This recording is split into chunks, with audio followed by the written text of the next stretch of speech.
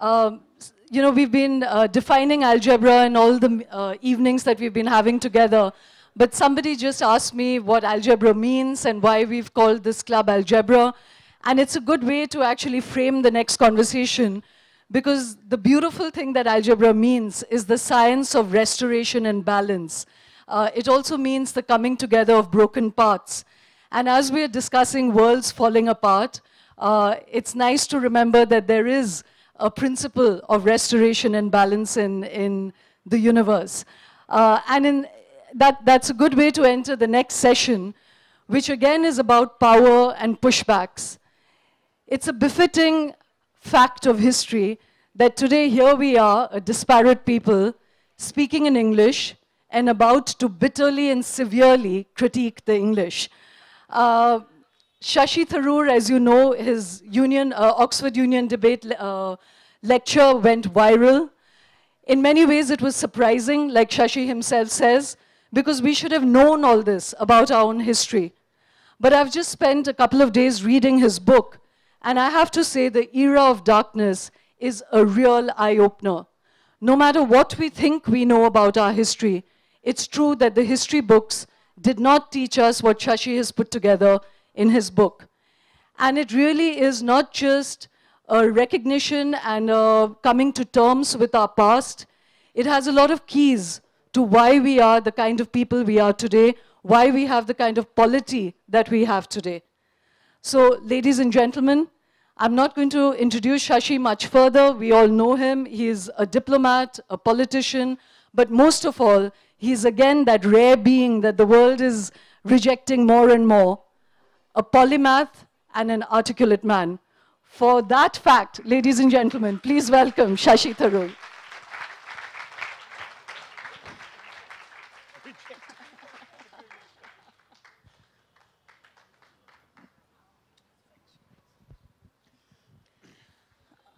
Shashi, as I said, you know, the assumption is that most people will know that the British era was not a good time for India.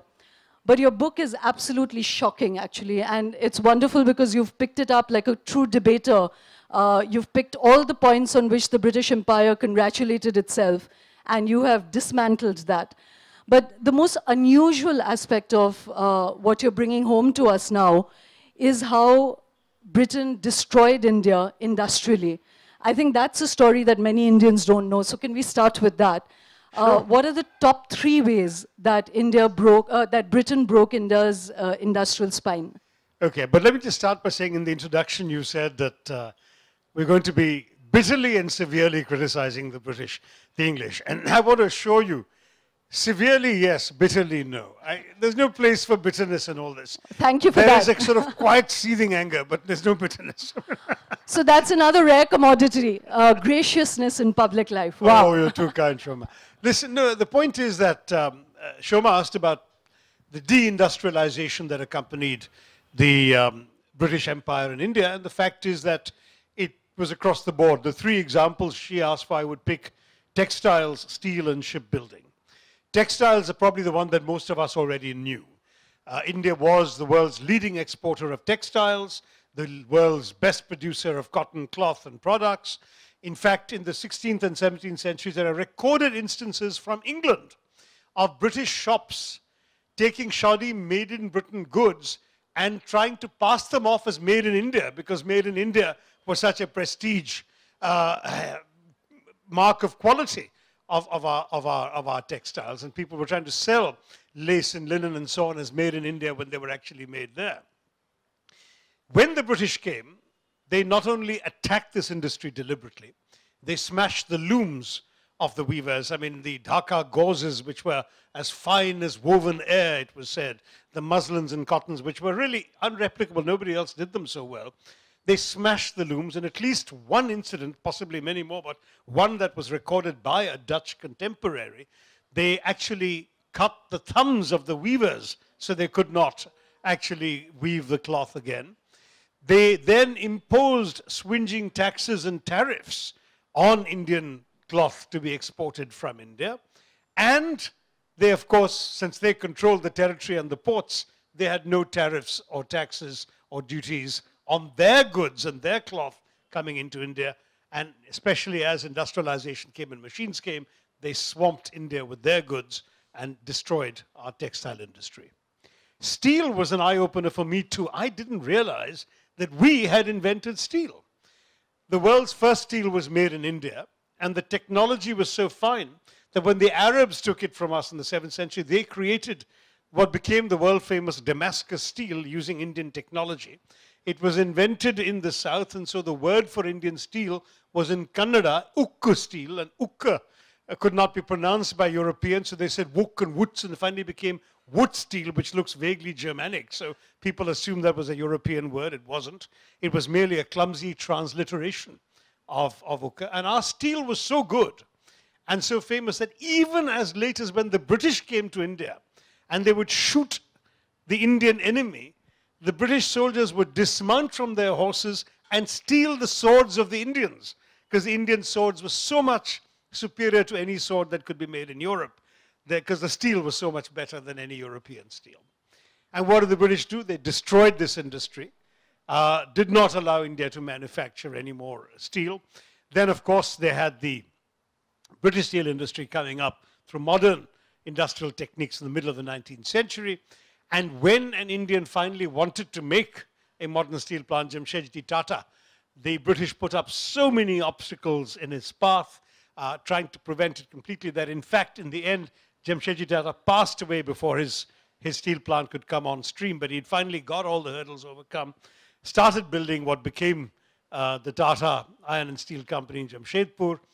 His son was the one who actually then first produced first steel. What was interesting is, in Tata's lifetime, a very senior British official, the chairman of the railway board at that time, sneered that he would personally eat every ounce of steel that an Indian was capable of producing. And I've written that, of course, I only regret that he didn't live long enough to see the descendants of that same Jamshedji Tata acquire the remnants of British steel when they bought Chorus about a decade ago. And the third example is shipbuilding. Shipbuilding, again, was a major industry in India, both in Bengal and in the south. Our ships were universally regarded as the most finely crafted ships in the world. Also, the Indian wood, which is basically teak and mahogany, lasted much longer than British pine and fir, with the result that Indian ships had an average lifespan of 20 to 25 years. These are the days of wooden ships, obviously, and the British ships were only 6 or 7 years. So when the British first conquered India, particularly Bengal, they had ships made in India for their own use, because our shipwork, our craftsmen, everything, including the brass work on the ships, everything was so much superior to the quality available elsewhere. But then, of course, the backlash came. The British said, hey, we need to protect our own shipping. And so they started passing legislation that made it impossible for Indian-made ships to actually be used profitably by companies. In other words, for example, the most profitable routes were to go to China, pick up tea, sail to London, sell the tea, pick up British goods, and come back to India.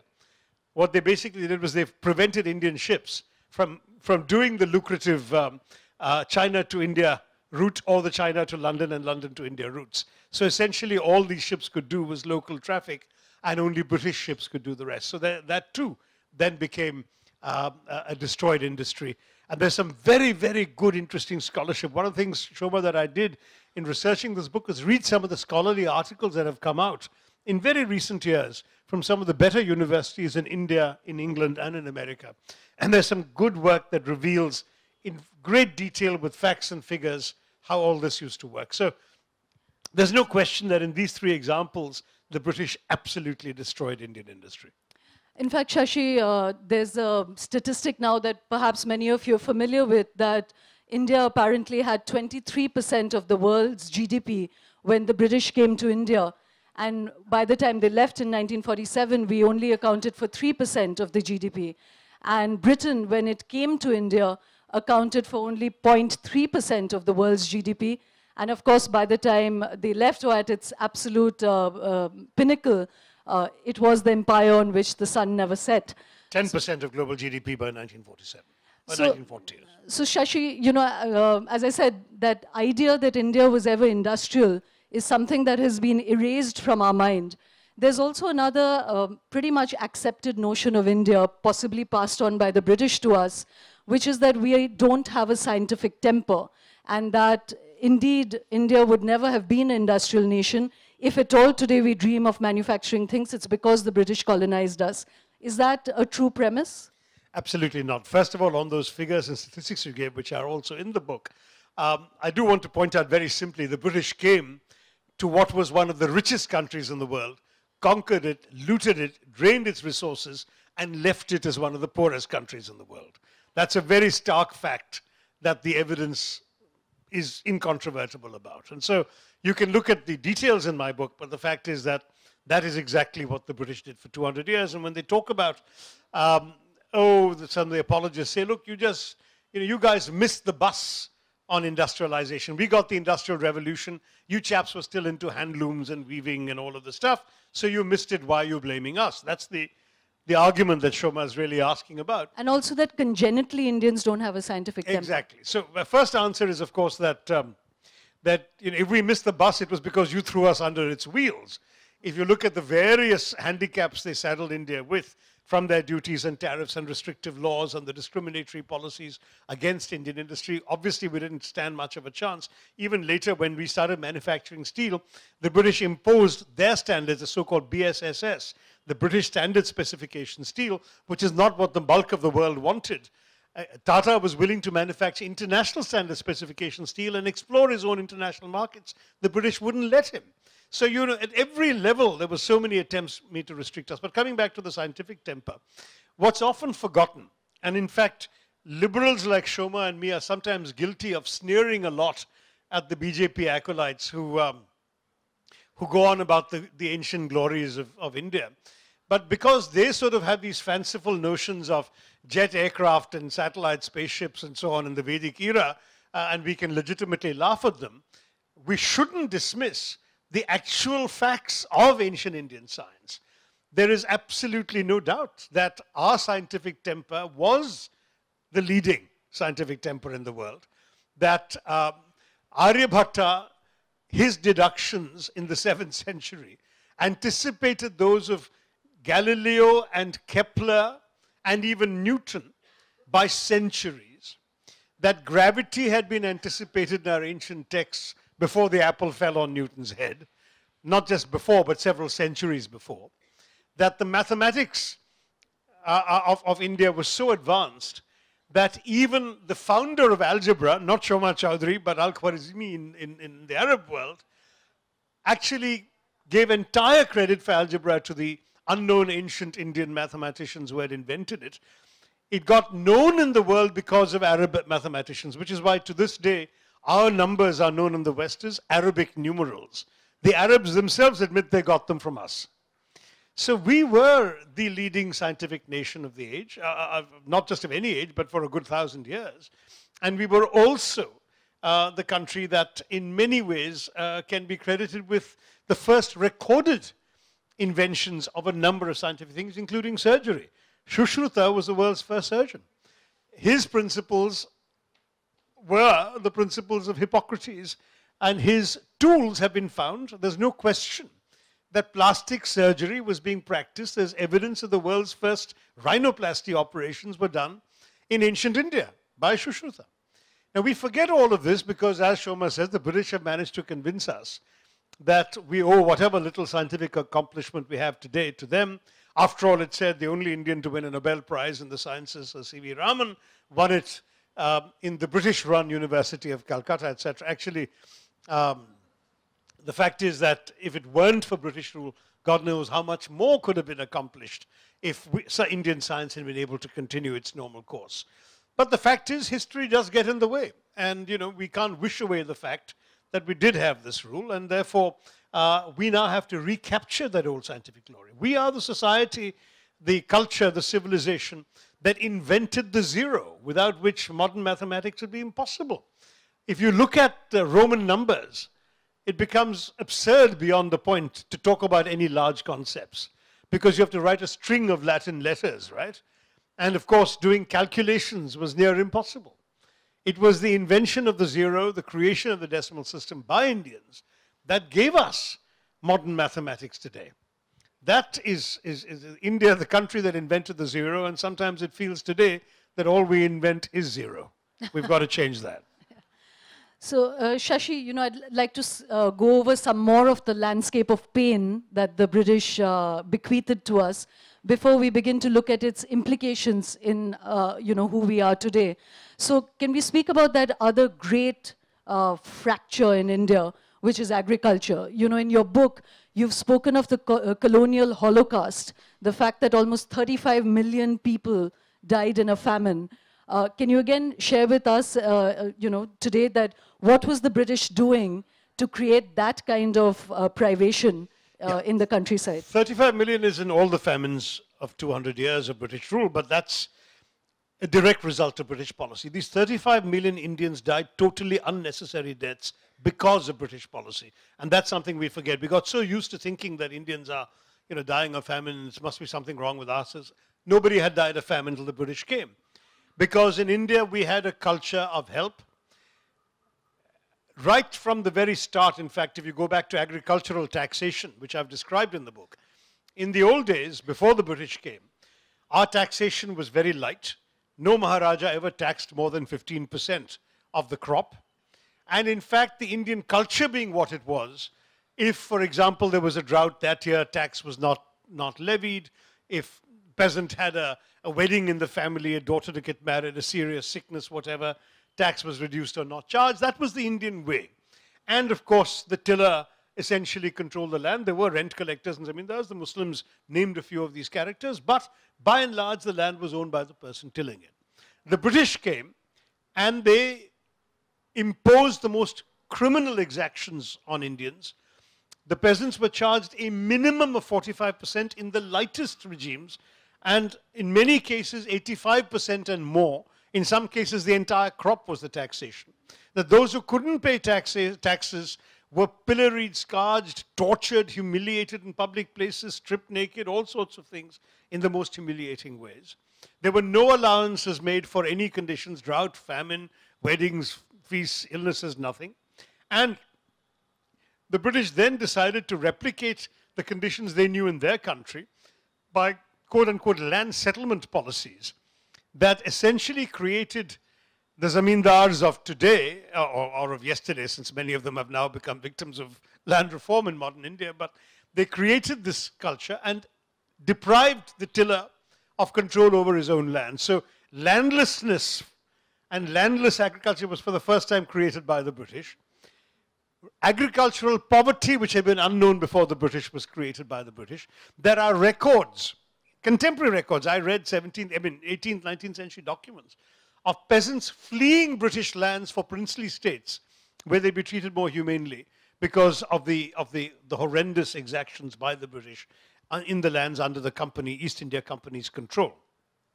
And on top of that, what did they do? They had this incredible policy towards famine, which was that if famine came, they had an absolute injunction: you could not help the victims of famine. You could not help the victims of famine for three sound reasons as they saw it. Number one, free trade principles, Adam Smith.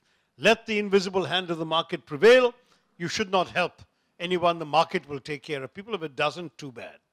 Second, Malthusian population beliefs, which were very popular in the 19th century, which is that if the land is unable to sustain the population upon it, people must be allowed to die so that the population figures can reach a reasonable equilibrium. And the third principle was typically British and Victorian. Napoleon had called them a nation of shopkeepers, which is financial prudence. Do not spend money you haven't budgeted for. And since no one budgeted for famine relief, charity was impermissible.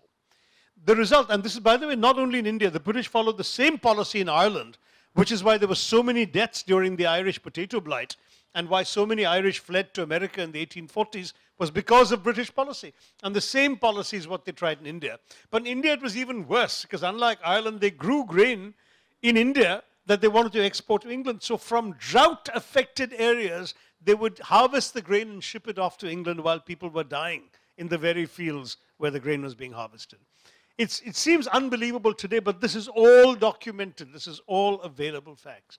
In fact, what changed Dadabhai Naoroji, who was an Anglophile till then, into the passionate crusader for for justice to India that he became, was seeing and reading accounts of the Orissa famine of 1866, in which 2 or 3 million people died while the British were exporting grain from Orissa to England.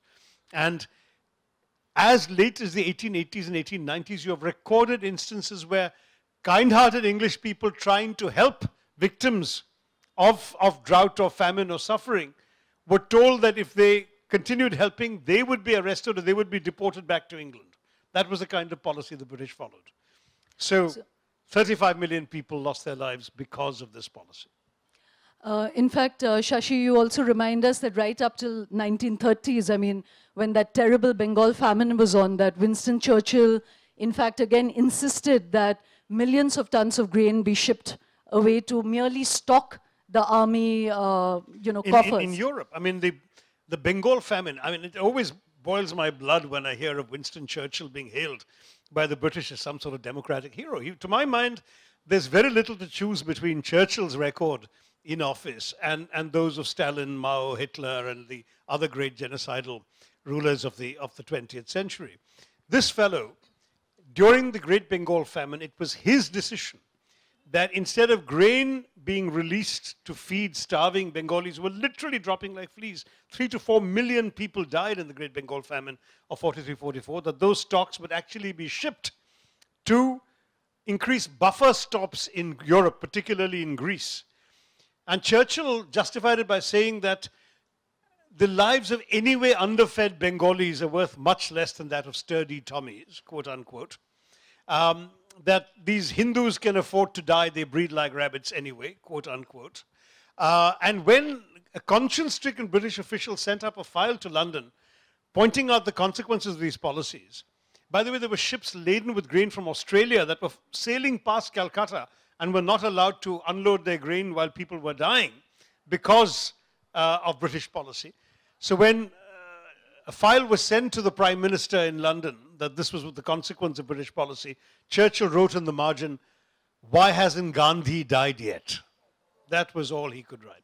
So this is the kind of man being hailed as a great Democrat and hero. His racism and contempt and indifference to Indian lives is of a power. And if you look at the number of people who died because of British indifference and cruelty during these famines, which I've enumerated in the book, they actually exceed the toll of these great genocides, more than the great collective disaster of Ukraine under Stalin, more than the great leap forward in the Cultural Revolution of Mao, more even than the Jews gassed in the gas chambers by Hitler.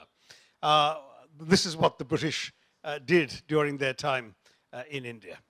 So, Shashi, as I said, we'll come back to how all of this affected deeply the Indian psyche, and the kind of self-hatred or self-disgust that it created in the society, and which we're still unlearning that about ourselves.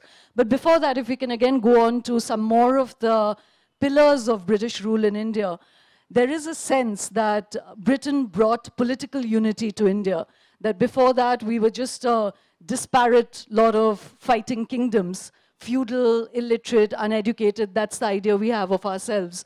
Would you accept that even if it is in response to colonial rule, that is what finally brought political unity to the idea of India, that India was born out of the British loin? No, it wasn't. First of all, the idea of a common civilization has literally always existed. The Vedas speak of Bharatvarsh as a land from the Himalayas to the oceans.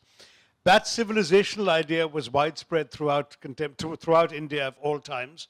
And the yearning for political unity was sought to be fulfilled by a succession of empires. Chandragupta Maurya and Ashoka, you all know, the Guptas in the north, the Vijayanagar Empire in the south, and of course, most successful of all, the Mughals, who occupied essentially most of what's today India, Bangladesh, Pakistan, Afghanistan, all the way down to about the last tip of the peninsula, which they couldn't conquer.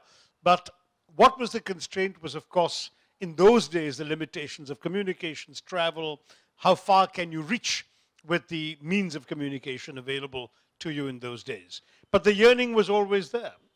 The civilizational space is very clear. Shankaracharya, Adi Shankara, traveled from my state of Kerala all the way up to Kashmir and established his mutt, went to Dwarka, went to Puri. And his peregrinations are merely one part of what the Harvard scholar Diana Eck calls the sacred geography of India, where pilgrims always had a common vision of the shape of the civilization to which they and their faith belonged. And it wasn't just a Hindu thing. Maulana Azad has written about how Indian Muslims going on the Hajj were greeted by Arabs and by other Muslims from elsewhere in the world as Hindi. Whether they were Pathans or Tamils didn't matter. They were from a recognizable civilizational space called Hind or India. So for both people outside and people inside, there was this common idea. And that's why I've written 20 years ago in my book, India from Midnight to the Millennium, how when Italy was created out of a collection of principalities and statelets in the 19th century, an Italian nationalist memorably wrote, "We have created Italy, now all we need to do is to create Italians." And the truth is that no Indian nationalist would ever have said such a thing. Because even though the great sort of articulate nationalist of the mid-20th century, Jawaharlal Nehru, would tell you that India and Indians had always existed well before the nationalist movement gave a contemporary political expression to these yearnings. So I have no doubt that given modern communications, whether or not we'd had the British, unity would have come, because at every stage people were trying to create that unity on the ground. When the British came, what was the process they interrupted? The Marathas were sweeping across much of peninsular and northern India. In fact, the Mughal emperor was de facto a hostage of the Marathas. They'd reached the gates of Delhi. They felt it didn't make sense to try and conquer Delhi. It was best to tell the king, you know, more or less the way the Pakistani generals tell their civilian governments, you do what we tell you, just don't do anything we don't like, and you can stay as the king. And that's essentially what the Mughal emperor was doing on Maratha sufferance. You could well imagine a situation where the Marathas or someone else like them essentially spread over most of the country. That, of course, they would have left local satraps and local princes running their own local principalities. And eventually we would have evolved into something like a constitutional monarchy. There are three models I'll quickly offer you. One is Japan, which did exactly this, modernized under the Meijis from 1868 onwards, and indeed became a very prosperous and successful Asian power. The other is Thailand, which again retained the monarchy and allegiance to it, but real power was held by civilian governments underneath the monarch, which varied. Some were really military rulers, some were other kinds of civilians who were more or less democratic, sometimes less democratic, but they weren't colonized either. And a third example, which was a colonized country, of how this contradiction of all these princes could be managed, would come from Malaysia, where essentially all the sultans, all the princes gather in a chamber and elect a king from amongst themselves. So we could well have seen something like that evolving, because of course all these princes were exposed to the modern world. Some were more enlightened than others, some were more debauched than others. They would have rapidly figured out who amongst them was fit to be the presiding figure of this, and something could have happened. Now I realize these are counterfactuals. My guess is as good as yours. You could come up with some other theory, that's fine too. But you cannot credit the British with political unity when in fact the systematic effort they made was to destroy India's political unity through divide and rule. No, after the 1857 revolt, Elphinstone wrote a famous memo saying, "Divide et impera" was the Roman maxim, and it shall be ours. Divide et impera, divide and rule. And they systematically set about creating consciousness of divisions amongst Indians, whether it was caste, whether it was region, whether it was tribe, whether it was language, and above all, religion, which is what led eventually to partition and the division of India's political unity. So in fact, Shashi, two questions. One, of course, it would be a good time to remember that Britain also moved from a monarchy to a democracy without anybody colonizing them. So there's nothing to say that we wouldn't have walked that path either. But, you know, Shashi, about this fact that both you and I are libtards is what we are called. Liberals plus bastards become libtards, right? So seculars. Seculars. So just having an honest moment there, Shashi, listening to you speak, again, is it important to concede to some of, you know, it may be badly articulated, but is the Hindu right correct in speaking of this land as being, you know, again, a civilizational unity, and that all Indian citizens must admit to that to really be Indian citizens? Is there some fairness in that? One question. And the other is that when we are repudiating British rule and what it did to India, again, is the Hindu right correct in repudiating what Muslim rule did to India? And what's the difference in those two nationalisms? Excellent, because that is a question that's worth addressing, because in fact, when I speak about 200 years of foreign rule, you know that those who are ruling us today speak of 1,200 years of foreign rule. No less a figure than our Prime Minister has used that figure in his speech. And this is where my disagreement comes with them, because to my mind, the Muslim rulers who came to India and ruled here, and did initially come from elsewhere, actually stayed and assimilated here. If you accuse them of being foreign, they cease being foreign very quickly. By the time of the fourth Mughal emperor, he was barely 1/16 from the Fergana Valley. Each of his 4 ancestors had married an Indian woman from here.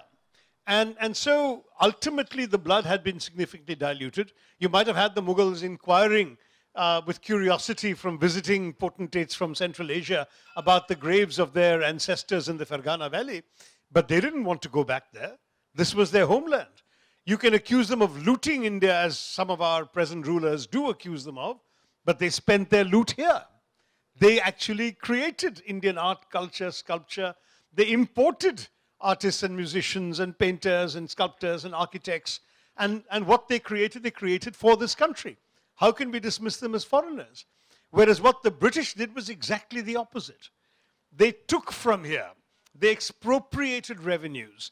They sent them back. And I've given the figures, which are not just my figures. These are figures going back to the calculations of Dadabhai Naoroji, of a marvelous Englishman called William Digby, who wrote a book in 1904, 940 pages. I have it all on my Google Drive, calculating the colossal drainage of resources by the British during their rule up to that point. It continued, of course.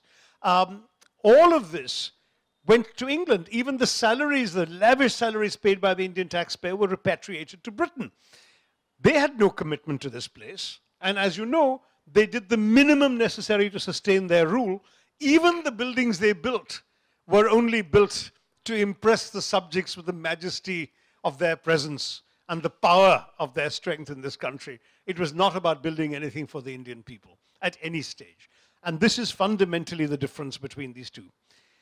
I also would like to argue, when you talk about are they right? They're right about some things. I mean, I have, for example, become a little unpopular with my fellow libtards, because I do feel that we should be teaching the Mahabharata and the Ramayana to our kids in school, because this is a great cultural product of our civilization that children should be as aware of as they are aware of the Western texts that they become familiar with in their English literature classes in a good English medium school. I think they should be reading Kalidasa and not only Shakespeare. They should certainly be reading Shakespeare. But Kalidasa's work, what little has survived, and I would argue probably from what little we know, maybe all we have is 5 to 10% of Kalidasa's total works. Most of his works have been destroyed. That's our great curse. But what little you can see in competent translations are in no way inferior to the greatest works of Western literature. They're just magnificent use of language, of imagery, of metaphor, of vocabulary, just fantastic. And we don't know that because we study, Shakespeare and Chaucer and then the British writers, and we don't actually know Kalidasa. So these are things where I think perhaps 70 years of secular rule by the Macaulay Putras, or Putris like you and me, have perhaps failed us, and I think we should have restored that much of civilizational pride. But the big difference, I think, with the present Hindutva lot is they have a very narrow and non-inclusive view of what authentic Indianness is. I regret very much that they would exclude from their imagination or their definition of Indian civilization all the other influences that have come into it, including, of course, the Muslims, particularly the Muslim influences, which they reject utterly. And I think they're wrong to do so. I much prefer that wonderful metaphor of Nehru's when in the discovery of India, he wrote of India as a palimpsest. And how many of you know what a palimpsest is? It can be a wall, a mural, paint, whatever. You write something on the wall or on a piece of paper. And then somebody comes and writes something on top of that without erasing what you've written. And somebody else comes and writes on top of that without erasing what's beneath. And finally, what you have is a series of writings all of which are adding on top of what was there before. And that palimpsest is what India is in Nehru's metaphor. To me, it's a lovely metaphor. And I think everyone who has written on that wall deserves to claim a share of the heritage of India. Even the British? If they stayed behind, they would, yes, absolutely, but they didn't. Well, those who stayed are absolutely welcome to lay their claim to it. Well, their voice resides in us as you and I speak to each other. That's true, and I do acknowledge in my book there were some individual British in the country, administrators, officials of various sorts, and non-officials as well, who made lasting contributions. I mean, in parts of the Godavari Delta, the name of Sir Arthur Cotton is still revered because he essentially rendered all those lands fertile through very creative and affordable engineering, check dams, all sorts of things. And there are examples that Jim Corbett has talked about by nature lovers. There are many other examples. So there are individuals who made a contribution, but unfortunately, none of them stayed, they left. In fact, Shashi, I'll come back to some of what the positive legacies could have been. We'll come back to that. One of them being that there is again a sense that it is the British that gave us a parliamentary spirit. Or the fact indeed, again, something that perhaps we can't deny, which is that much of the nationalist movement was born out of British education. You know, a lot of the nationalists really learnt the idea of freedom and liberty from Britain. And also that there was a very healthy critical tradition coexistent with the Raj, and we've been playing some of the quotes there, where contemporaries were really calling out the British Raj and the East India Company. So are those kind of positive qualities that hopefully we inherited, or did we already have that? We haven't even mentioned the railways, so will we come to that next? Yeah, so that's why I said that I just want to hold on to this question. Okay, we'll come to that. And come back to some of the depredations first. You know, we haven't finished describing that. So there is a sense, you said that the Mughals and the Muslims built here. So the British bequeathed the Indian railways to us. That's our sense of it, right? Are we right? Okay, I'm going to come back to your question. It was a very important one about the critical spirit and so on. But on the railways, I really feel Shoma is right to bring it up because we honestly need to address that. It's one thing I get anywhere I go from Indians is, come on, they gave us the railways. No, they did not give us the railways. They built the railways for themselves. It was a gigantic colonial scam. What do I mean? Number one, it was built, obviously, to explore and exploit the Indian hinterland, to get resources from the innermost recesses of India, which they couldn't reach before the railways, and extract them, bring them to the port, ship them to England. It was therefore a way of also moving labor cheaply up and down, as well as their troops up and down to control the land better. Purpose is entirely British. But when they built it in the most cynical way to profit indecently from it, because Indians had to pay for the building of the railways, and Indians paid the highest rates of dividend imaginable. The single most profitable investment available to anyone in England from 1850 to 1870s was the Indian railways, because they guaranteed a rate of return that was unavailable anywhere else. So that, as a result, a mile of Indian railway cost 9 times what the same mile would have cost in Australia, the US, or Canada when railways were being built at the same time. Only because, as somebody cheerfully said at the time, this is private profit at public risk. The only problem was the private profit was of the British investor, the public risk was of the Indian taxpayer. On top of all that, when they actually built the railways, as I said, they didn't build them for us, but of course, Indians did want to travel on them, so what they do, they created these absolutely disgraceful third-class carriages, which were an abomination even in those times, you know, with these wooden slats that people had to lie on and so on, overcrowded, totally unrelated to any genuine demand, and they charged them the highest passenger rates in the world, whereas the British companies using railways for freight paid the lowest freight rates in the world.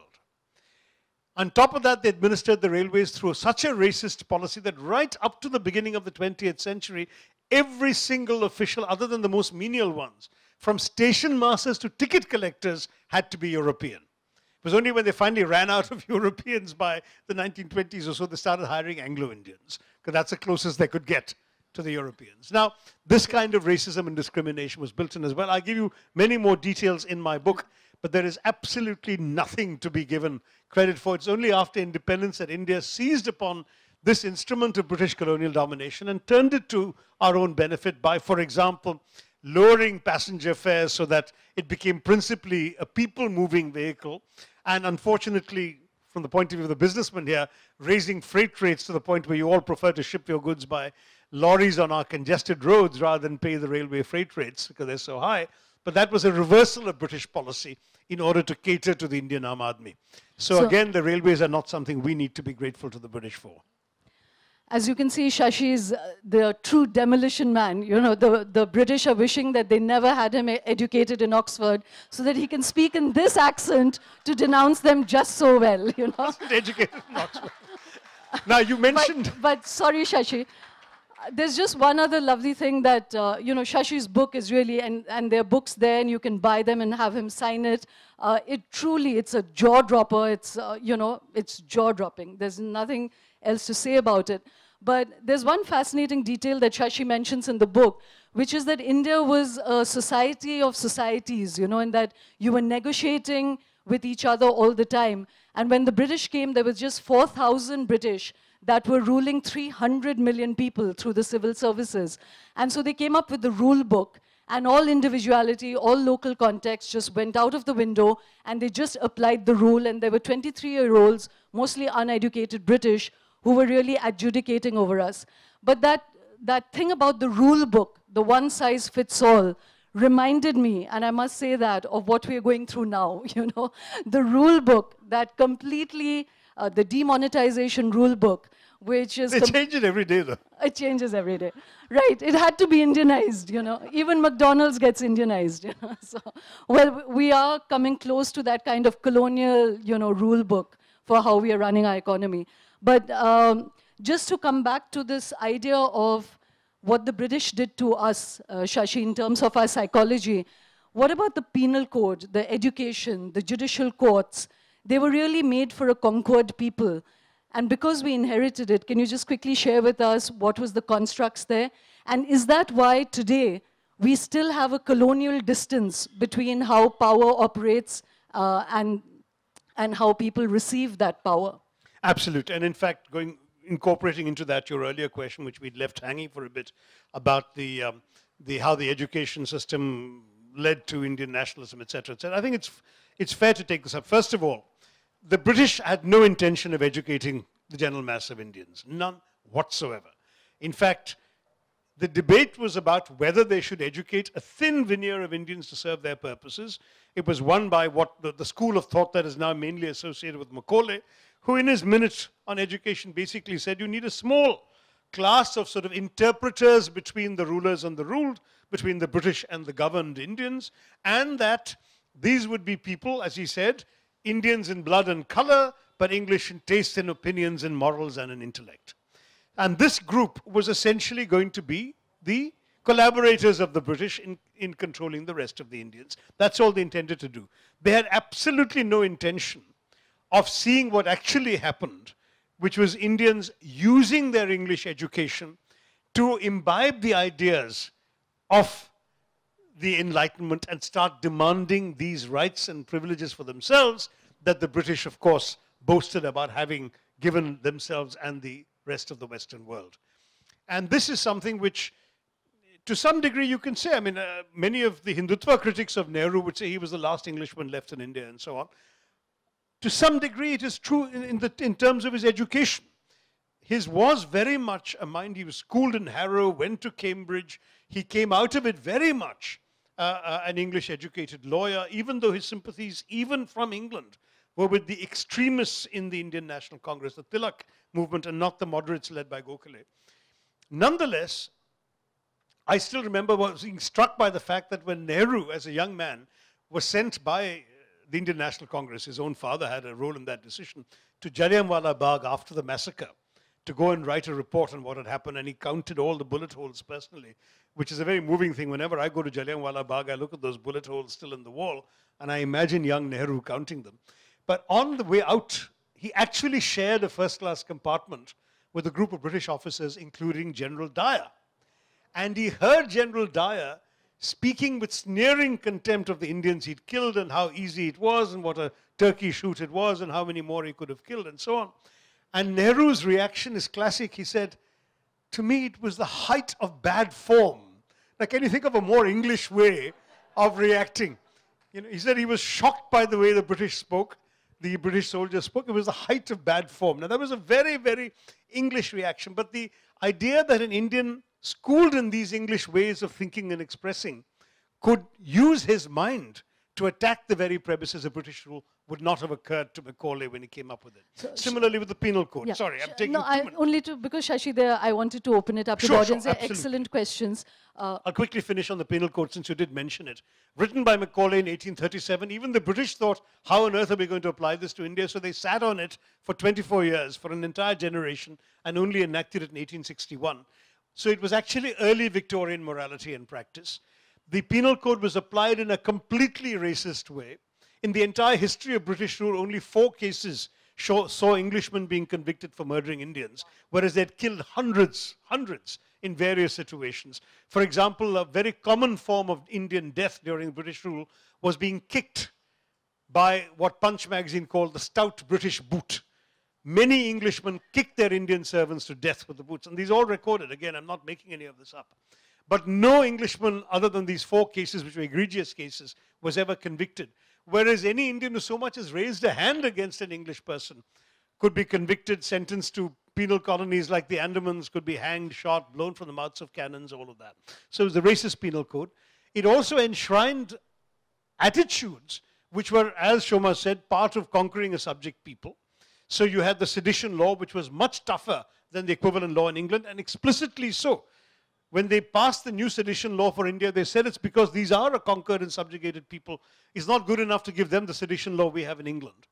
Similarly, Section 377, in a culture which for 2,000 years had tolerated all kinds of sexual behaviors and sexual deviance, you can go to Khajuraho and see for yourselves what Indian culture was in terms of tolerance and acceptance of all sorts of human behavior. And then what happens? You have the British coming and imposing the Victorian Moral Code with Section 377. And the result is, of course, that today the party of Hindutva betrays ancient Hindu practice in order to uphold Macaulay's penal code today. That's another example of the pernicious legacy of the British rule in our minds. I'm going to just open this up. There's some excellent questions here, Shashi. I hope you have the time to address a lot of them. So quickly, Uday Punj would like to know that why is it that we have continued to fail in research and innovation for the last 100 years? Is that something, is it because the British dismantled higher centers of learning, or why have we not sort of fixed this yet? Well, first of all, the British didn't do anything to create any centers of learning. I mean, there were practically no research institutions. C.V. Raman was an absolute aberration. He was there despite the British, not because of the British. There is absolutely no question that the principal scientific research institute, the Tata Institute of Science, was founded by an Indian philanthropist, Tata. There simply wasn't, what's now the Indian Institute of Science in Bangalore.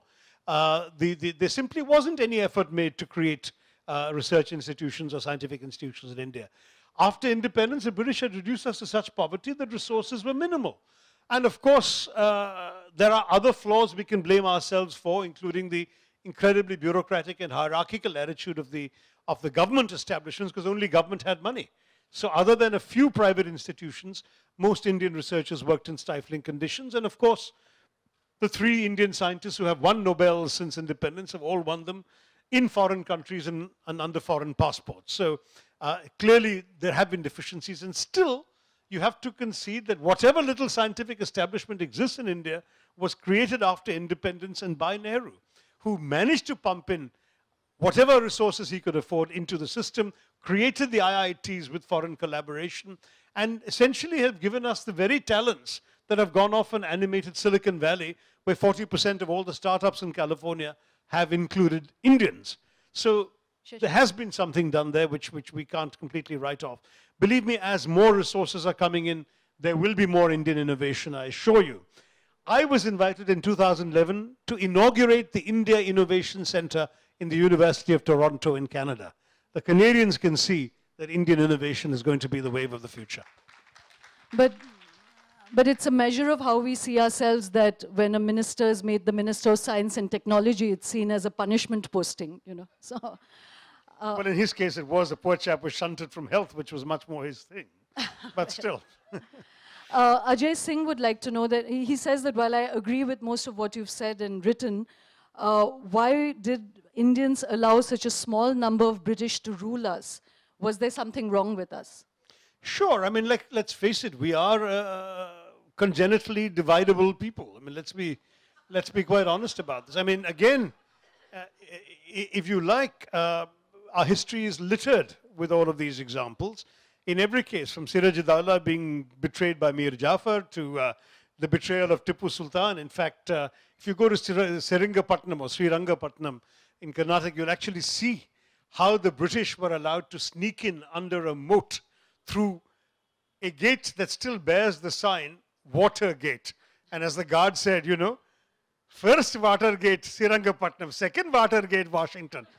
You know, this was India. We betrayed each other all the time and often for petty gains. The East India Company's initial success, as I've anatomized in the book, came largely through bribery, through protection rackets, through arm twisting, through mafia, because our people were bribable. We were, unfortunately, willing to give and take money in order to gain our personal advantage. Isn't that why corruption still prevails in our country? Because there's always somebody willing to pay for a shortcut. Does that arise out of the relative morality of Hinduism? That's a question we'll come to. Sharad Sharma has an interesting question saying, if you were to suspend your political affiliations for a moment, would you concede that, would you subscribe to the ruling party's efforts at reviving Hinduism and stoking national pride? You see, I would have absolutely no problem with stoking national pride if it were A, an inclusive national pride, not only for Hindus and not only for some kinds of Hindus. Secondly, because you know, I'm from the South myself, so this whole Hindi, Hindu, Hindustan has profound limitations from where I come from. Where Hindi, for example, in the epics, you guys were the Asurs. You're just an aberration, Shashi. Too fair to be an Asur, but otherwise... No, the fact is we're all completely mixed up. You know that. And I think we've all had various kinds of commingling, far more than we give ourselves credit for. In fact, one of the things that for me too was an eye-opener, but which I've described at length in the book, is the extent to which today's caste system is a legacy of the British. But I'll leave that to you as a teaser for you to read and find out from the book. But the fact is that we were much more fluid in terms of our identities, caste, language, region, everything else. But that's another issue for another time. The truth is that if the nationalism were an inclusive one, and secondly, if it were a nationalism that celebrated freedom, including the freedom to dissent. The problem with today's nationalism, or the nationalism that is sought to be propagated by the Bharat Mata Ki Jai types, is a nationalism that, number one, excludes too many Indians, and number two, does not permit of legitimate dissent. So if you only have one view, and it's my way or the highway, then of course many of us have no choice but to be on the highway, even if we have some sympathy with the case for national pride and including civilizational cultural pride. I've often argued with the Hindutva acolytes that I'm a proud Hindu too, except that my interpretation of Hinduism is a polar opposite of yours. I think that people who speak of Hinduism the way in which a British football hooligan, you know, yells for his team, is being profoundly un-Hindu, is betraying the extraordinary eclecticism of the Hindu faith, which is a religion that actually privileges uncertainty, that is a religion of doubt and questioning. I point out that one of the first verses of the Rig Veda, talking about creation, says, from where does this world come? Who has made it? From whence does this creation exist? Only he in the heaven knows, or maybe even he does not know. Wow. That's in the Rig Veda, right? 1500 BC. We're talking of 3,500 years ago, and if they could express that kind of doubt, this is a perfect religion for people of a questioning temperament, of a willingness to explore, of a willingness to examine other ideas. It is absolutely the wrong religion for the kind of Hindutva movement which is saying this is right, this is what you have to do, and everyone else who says anything else is wrong. That's not Hinduism as I understand it. In fact, the great irony is that the Hindu right objects to homosexuality and believes that it's some modern-day disease, when indeed homosexuality was very much part of ancient civilizations in India. And Gurcharan Das was here talking about eroticism, and he spoke of that, you know. Shashi, another question that, I'm sorry, just a minute. Someone wanted to ask, Ritansh Hans wanted to know, was that, is there anything that the British did well for India? Well, you know, This is one legacy I can't do without. Oops. Well, so much for that. The British got their own back at me. We didn't really drink tea before the British came. In fact, what happened was really that the British were actually importing tea from China, and they were having lots of troubles, including the fact that the Chinese could raise prices whenever it suited them. There were also disturbances in China, so they actually sent a secret agent with the improbable name of Robert Fortune to try and smuggle some tea leaves out of tea plants out of China and plant them in India. But unfortunately, every one of the saplings he stole and shipped over to India died. So it was sheer fluke that a Brit wandering in Assam came across something that looked to him like tea. He boiled it, and in fact, not only did he make tea, but he found that the tea made in India out of Indian leaves was far more palatable to the British housewife, who was the only intended target, because it was only made for export. And the British grew tea in India to ship to England. There was absolutely no intention of selling more than a tiny percentage of the crop, and that too only for the British consumer in India.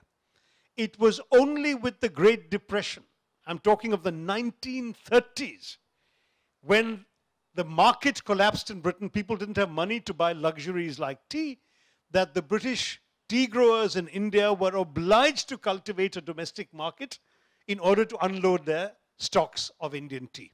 And that's how Indians started drinking tea. It's much more recent than any of us realize. So even there, you can only give the British half a credit. Half the credit for the plantations and the organized cultivation of tea, but they didn't intend for me to be sitting here drinking it, unless, of course, I was in some tea room in London, which I'm not. Okay, that's kind of Bell tolls. the bell tolls. Rajan Kalia has one interesting question. Quick answer, Shashi. Is all the money that the British took away from us finally coming back through BPOs, VC money, and the IT industry? Not all of it, no, because in fact, an Indian journalist did a calculation after my Oxford speech when he said, why is Shashi saying we don't want reparations? We want reparations. And he calculated the astronomical sum of £3 trillion, which exceeded the entire GDP of Britain. So clearly it's not something that could be paid. So I'm not sure we're going to get £3 trillion out of the British for a long time. But still, when I argue with those who, like the fellows who broke the Babri Masjid, want to revenge themselves upon history, I always tell them you can't revenge yourself upon history, because history is its own revenge. And I think I found vindication because when this book came out, 2 days later, the British Prime Minister, Theresa May, landed up in Delhi and then went to Bangalore and Hyderabad and Bombay looking for investment from India into Britain. You see, history is its own revenge. That's a wonderful note to end on. You know, there's some excellent questions here, and I'm thinking the next time we should just start with... I have the time if you have the time, so go ahead. Well, the audience is hungry and there's a Tuesday to contend with. Is it fine with all of you? A couple more Democracy questions. at work. Of course, they can animate it with some Glenlivet on the stage as well. Then we can really go on. Well, Ritansh, I'm going to kind of be partial to you and ask a second question from you, which is that, you know, David Cameron came recently and apologized. Do you think we should accept that apology, and are there other traditions, you know, so rather than the monetary compensation, are we really owed an apology? We are, most definitely we are, and I don't think that David Cameron's was actually an apology. He was speaking almost like a disinterested observer. Oh, this was a shameful thing. I mean, come on, are you ashamed? You know, who are you? Where is the apology? I don't accept that. That's not an apology at all. I'll give you two examples of a real apology for historical wrongs. One is when Willy Brandt, the Chancellor of Germany, the Social Democratic Chancellor of Germany, went to Poland in 1970 and fell on his knees at the Warsaw Ghetto to apologize for the massacre of the Polish Jews in that ghetto. It was an amazing moment because Willy Brandt, a social democrat, he and his ilk were themselves persecuted by the Nazis. He had not a taint of the guilt that the Nazis should have felt and the Germans who supported the Nazis would have felt. He had been an opponent. But as the head of the German government, he felt it was his obligation to convey that apology in Poland for what had gone wrong, on his knees, okay? Second example, a more recent one from this year, when the Prime Minister of Canada, Justin Trudeau, apologized in the Canadian Parliament to India on the centenary of the Komagata Maru incident. Komagata Maru was a Japanese ship on which a lot of Indian immigrants, mainly Sikhs, and many of them fleeing the British because they'd been associated with nationalist movements, and some of them, they were turned away from Vancouver only because they were Indian, and many of them were killed by the British when they came back. And Trudeau apologized, saying this was a wrong done to Indians by Canada. Now, here are two concrete examples of real apologies. What I said, and I have said in interviews, I don't know if I've said it in the book, is that it would be great if on the centenary of the Jallianwala Bagh massacre, which was a single worst atrocity and one that was emblematic of everything that was wrong about British rule, because not only was it this horrendous killing of unarmed innocents without provocation, but the racism that accompanied it, Indians being forced to crawl on their bellies down that street in Amritsar, and then the British celebration of these killings, the attempted exoneration by the Official Commission of Inquiry, the collection of funds for Dyer by the British, Rudyard Kipling and the Daily Telegraph calling him the savior of India, Dyer, the savior of India. This kind of thing, it encapsulated in one sort of microcosm everything that was wrong about British rule in India. So I've said in a centenary year, which would be 1919, if a symbol of the British state, ideally the Prime Minister or a member of the royal family, could fall on their knees in Jallianwala Bagh and say, forgive us for the wrongs we have done, that would cleanse 200 years of the stain. Angad Singh wants to know whether the Dakota Access Pipeline controversy compares to what the British did to India. Sorry, the what? I missed this. Actually, the Dakota Access Pipeline. Okay, Angad, that exceeds even this polymath's knowledge, so we'll skip that one. You know? Okay. Catch me as I get off the stage and tell me what it is. I'd love to learn. Anup Nair says, I applaud you as a true BJP member. Your treatise... Sorry, wrong number. Your treatise on what India was 2,000 years ago is what the BJP has been saying all along. Want to consider changing parties? No, but I explained already, maybe before you typed your question on this thing, that there are fundamental areas of disagreement because they don't take as broad a view of what I celebrate about India. And that's the pity of it. I think that in many ways, the BJP could have appealed to all Indians, because I believe that every person in this civilization who has immersed their life, their soil, their genes, their blood in this country has as much right to claim that heritage. I see no problem with a Parsi whose ancestors came to Gujarat in the 7th century. A Christian, perhaps a Kerala Christian who was converted to Christianity before any Brit had ever seen the Christian light, also saying that they're proud of some of the accomplishments of ancient India. Or of the civilizational attainments, because these are all our collective forebears. To my mind, the BJP's flaw is that they deny their version of India to everyone who's not like them. Rajat has an interesting question, Shashi. In fact, I'd like to know that. Is that, what is your source when you contend that land belonged to the tiller before the British came? So there's an awful lot of scholarship on all of this stuff. And in fact, I have to confess that there are about 269, I think, footnotes and references, endnotes and references at the end of the book, because I knew precisely that I was going to make arguments that people would want to cross-check. So everything is there. What I looked at, not only documents from the period, which was a lot of fun, because thanks to modernists, it would have taken me years of going from library to library just, a decade ago. But today, thanks to modern technology, everything is available. And I have read entire books written in the 18th, 19th, and early 20th centuries about the period the people who were actually writing about. So it's absolutely fabulous, and you can, get them all in a few bits and bytes on your drive today. I have also read documents of that period, House of Commons testimony, because, as you said, there was that critical spirit, and they did. And I've also read some of the recent contemporary scholarship. So you're saying the land belonged to the tillers? Agrarian policies. Now, of course, India was a patchwork. So when you read scholarship, it is usually geographically confined. And I've said in my preface already that there may well be things here that I'm unaware of, I haven't come across in my research. So it's impossible to say that everywhere in India this was the case. but in a lot of places that have been studied in detail, which are basically the places where the British ruled, and starting with the East India Company, Bengal in particular. I mean, the old Bengal, which included Bihar, Jharkhand, Orissa, all of that. In that area, the Bengal presidency of the British, certainly land belonged essentially to the tiller. Or rather, belonging or ownership in the British sense was not a big deal. There were no written documents saying this. But it was understood that the tiller's unquestioned rights over the land he tilled were there, and that the big landlord was actually the rent collector.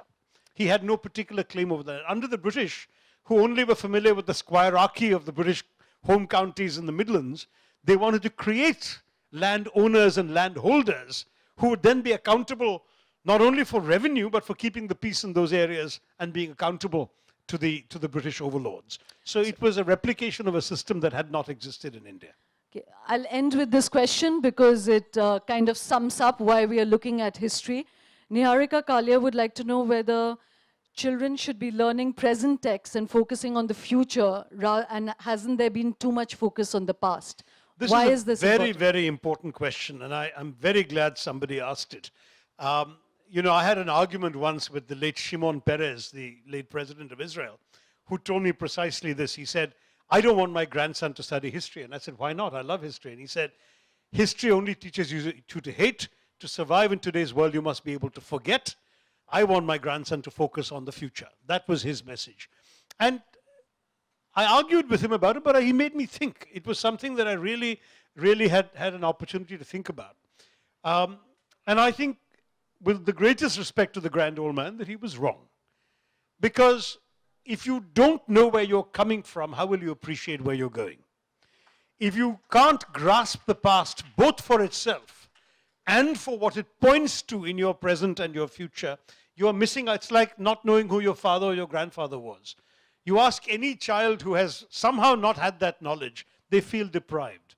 There is a depth, a profundity of a consciousness of who you are that comes from the knowledge of who your forebears were, and that's true of a country as well as it is of an individual. Equally, the point about history is, as I said, not about seeking revenge. I really, to my mind today, I have no desire to revenge myself upon the British. Our relationship with Britain today is one of two sovereign equals. You know, we are both states. In fact, our economy is actually slightly larger than theirs, and we're doing reasonably well, thank you. And we're beating them at cricket often enough. So, as far as cricket, by the way, I quote Ashish Nandi's classic line, you know, it's because that is something else I concede the British brought to India. But I do say that, as Ashish Nandi put it memorably, cricket is an Indian game accidentally discovered by the British. That's another matter. But anyway, the point I'm trying to make is, I don't think that you should use history for the wrong purposes. I disagree with using history as a club to bludgeon people with, whether they're foreigners or some of your own people you don't agree with. I want history to be a source of enlightenment, of profound awareness and appreciation of who you are, where you've come from. And then I want us to also focus on the future. The last sentence in the book is, sometimes the best crystal ball is a rearview mirror. Look back on the past, know where the road is behind you, and then drive forward, but focus your eyes on the front and not just on the rearview mirror. Thank you very much. It's been a great audience.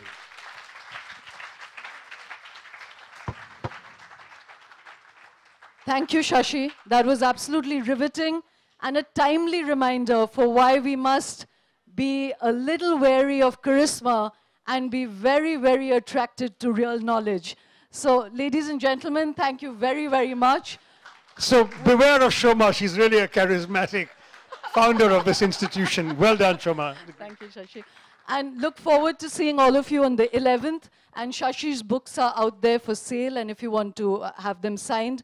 And thank you very, very much for making a weekday so memorable. Thank you.